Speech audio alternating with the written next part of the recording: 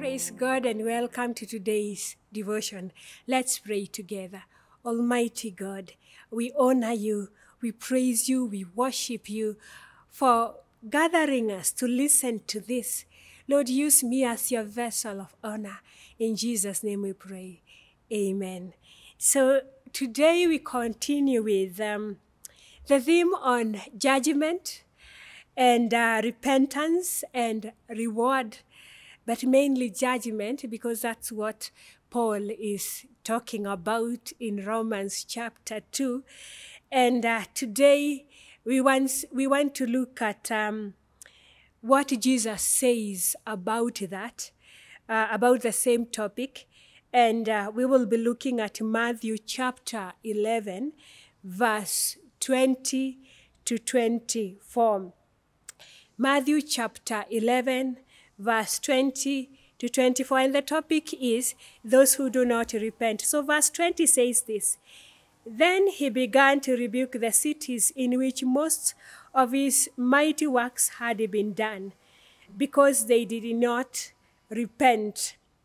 So here in this verse, Jesus is addressing the people who had gathered around him to listen to him. And so he begins by rebuking the cities that had not repented. And we will be looking shortly at which are these cities. So notice Jesus denounces them, not because they had sinned, but because they did not repent. So the thing that makes Jesus to denounce this city or cities was because they did not repent. So here the message that Jesus is talking about, the main point is about judgment.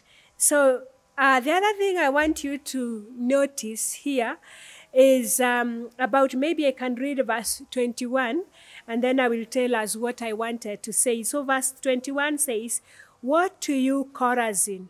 Woe to you, Bethsaida! For if the mighty works which have been done in you had been done in Tyre and Sidon, they would have repented long time ago." So here, Jesus is denouncing Chorazin and Bethsaida. And the reason he's denouncing them is because Jesus did many miracles in those cities. Jesus did lots of teaching to his people in those cities. Those were some of the main areas where Jesus did his ministry. And unfortunately, they did not repent. And so he's denouncing them and comparing them to Tyre and Sidon. So Tyre and Sidon were Old Testament cities. So notice Jesus is particularly singles out the cities in which most of the miracles had been performed: Chorazin, Bethsaida, and Capernaum. These cities had an opportunity to hear the word of God.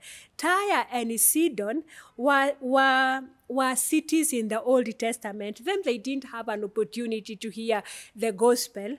And so that's why Jesus is telling Chorazin and Bethsaida that woe to Chorazin, woe to Bethsaida, for mighty works which were done in you have been done in Tyre. Sorry, let me read that again.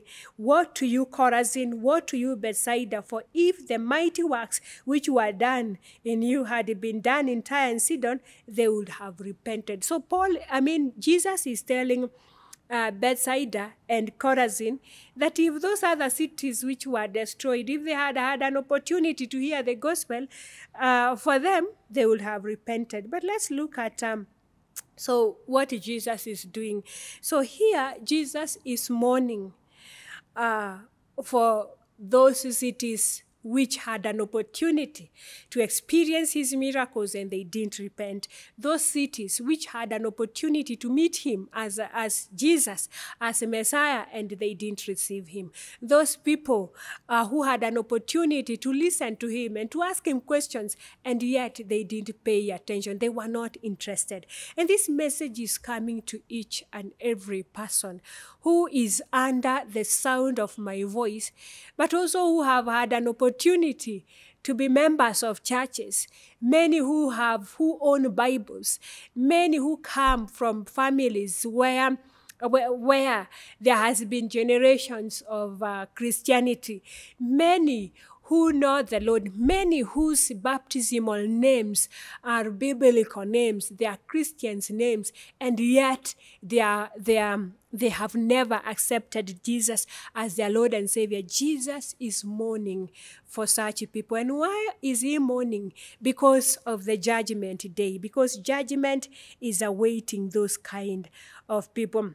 So when you look at Ezekiel, one of the things that we need to know even as we listen to this is that God takes no pleasure in the death of a wicked person. So when you read Ezekiel chapter 33, verse 11, it says, "As surely as I live, declares the sovereign Lord, I take no pleasure in the death of the wicked, but rather that they turn from their ways and live.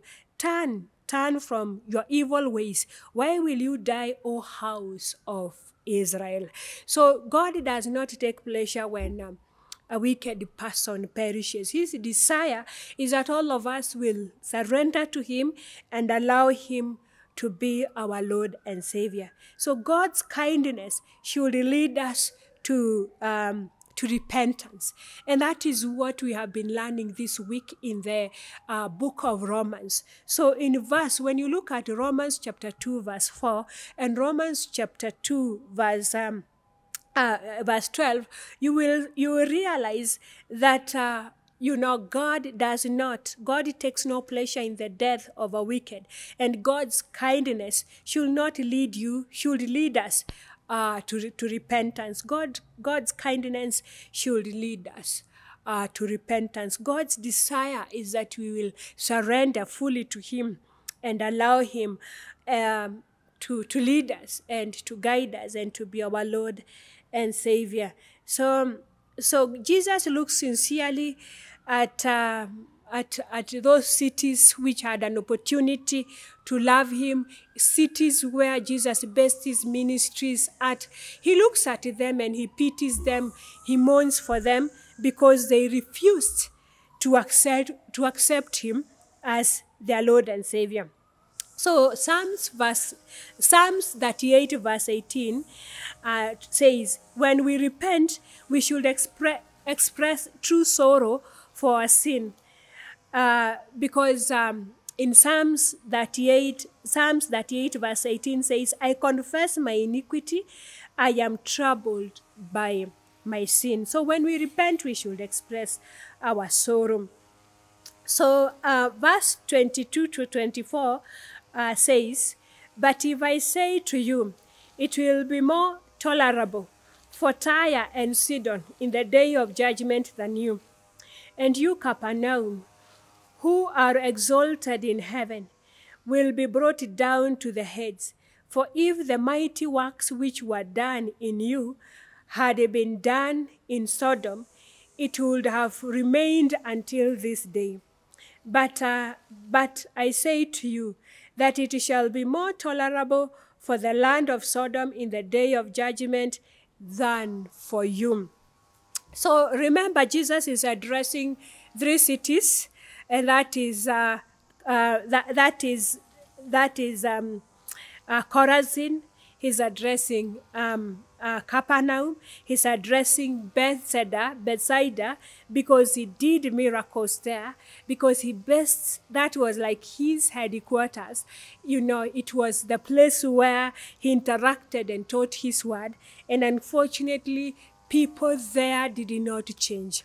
They didn't allow the gospel to transform them. So here Jesus is comparing those 3 cities with Old Testament cities two Old Testament cities, and that is Tyre and Sidon, and also the third one, Sodom. And he says that Tyre, Sodom, and Gomorrah, and Tyre and Sidon and Sodom, if they had an opportunity to hear the gospel, they would have repented. They got destroyed simply. They got destroyed. They didn't have an opportunity to hear the gospel. But if they had an opportunity, they would have changed. And so, Jesus is warning us of the coming punishment for those who do not repent. The Lord is calling us to a place of repentance, a place of allowing Him to transform us. This year's theme in Cathedral is that be ye transformed. So the Lord is calling us to a place of allowing the gospel to transform us. We should not allow us to be in the record, in the book of the people who will be judged harshly, and yet we had an opportunity to hear the gospel. So be you transformed. May the Lord change us. Dear Father, as we gather before you, we pray that you bring us to repentance. We pray that you cause us to change our ways and to allow the gospel to transform us. Break us, everlasting God, and mold each and every one of us that we may be the people you desire us to be. Lord, we commit every person who is under the sound of my voice to you. Lord, minister to each and every one of them. Cause them to surrender fully to you and attend to their needs. May the Lord bless you and keep you. May the Lord make His face to shine upon you and scatter every darkness from before your path. And the blessings of God, Almighty Father, Son, and the Holy Spirit be with you and remain with you always. Amen.